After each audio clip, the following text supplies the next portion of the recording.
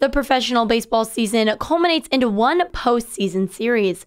Goshen College baseball ends their fall season with a similar high-stakes event, the Maple Leaf World Series.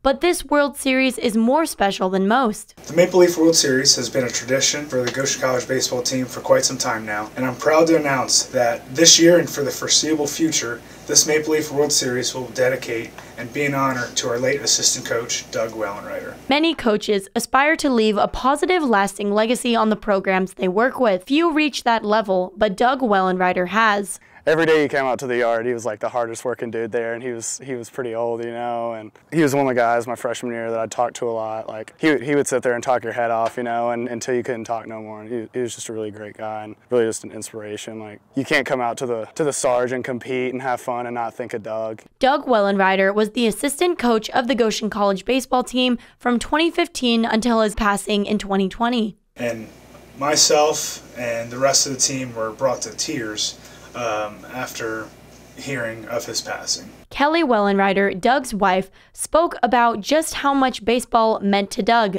especially the Maple Leaf World Series. This World Series was his favorite, and I told Brad, I said the reason why he loved it so much was because if he won, then all the players on his team got to come to our house and I had to fix a great big meal.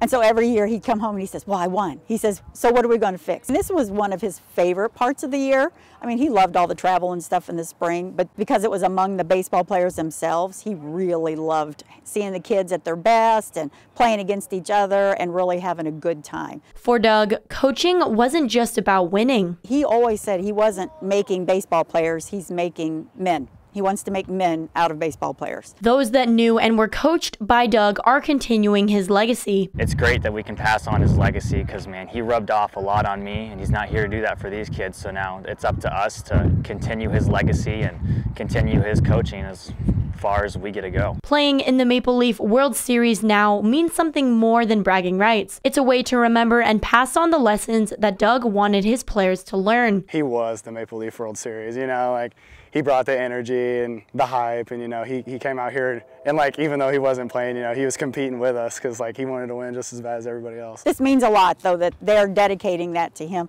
I mean, he's been gone 3 years now. So I said this has been a really big year for Doug. Even though he's missed out all of it, he's had a really big year this year. So it's nice that he's still being remembered. Reporting for Globe Sports, I'm Alyssa McDonald.